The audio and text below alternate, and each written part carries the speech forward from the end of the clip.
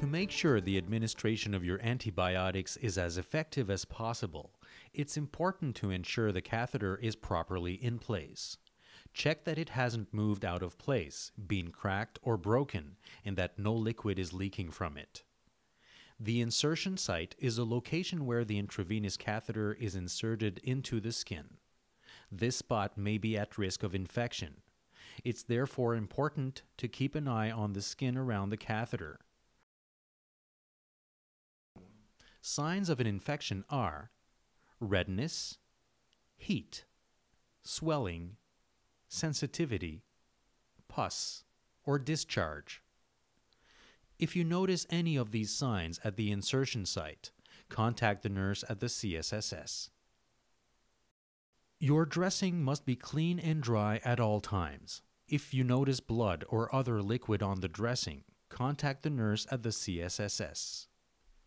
Please refer to the chart explaining possible complications in the Guide to Intravenous Antibiotic Therapy at Home anytime you notice something abnormal regarding your insertion site.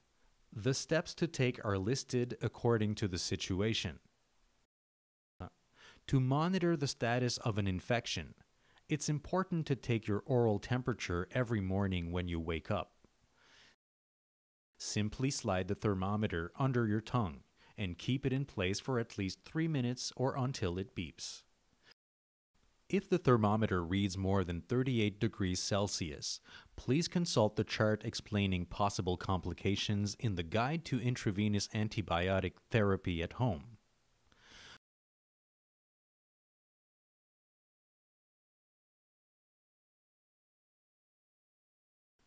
We recommend you take a bath rather than a shower to avoid getting the catheter insertion site wet.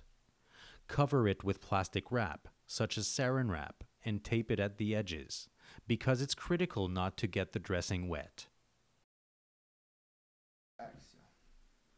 Do not immerse your arm in the water when taking a bath, even after taking the above precautions.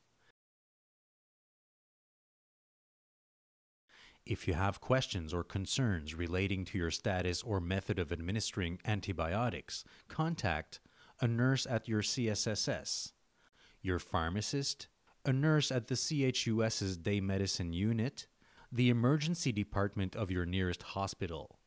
Their contact information is listed in the Guide to Intravenous Antibiotic Therapy at Home provided by the nurse in the CHUS's Day Medicine Unit.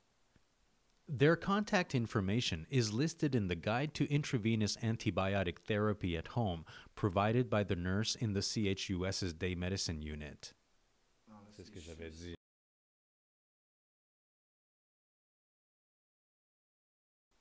When needed, consult this guide and watch these capsules again. You'll find them under the Patient Visitor section of the CHUS's website at www.chus.qc.ca.